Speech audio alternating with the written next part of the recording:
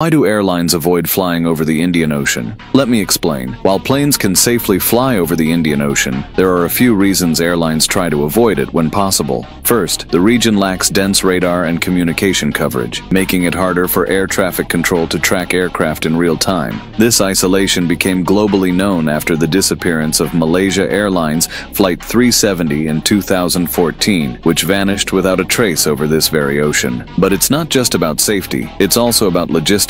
In the event of an emergency, such as engine failure or medical incidents, diversions become extremely difficult due to the vast distances between suitable airports. Many long-haul aircraft flying over the Indian Ocean must stick to strict ETOPS rules, meaning they're only cleared to fly routes where a diversion airport is within a specific distance. Weather can also be unpredictable over this region, with monsoons, tropical storms, and even volcanic activity adding to the risk. And with little ground-based support below, satellite coverage must be relied on, which isn't always perfect.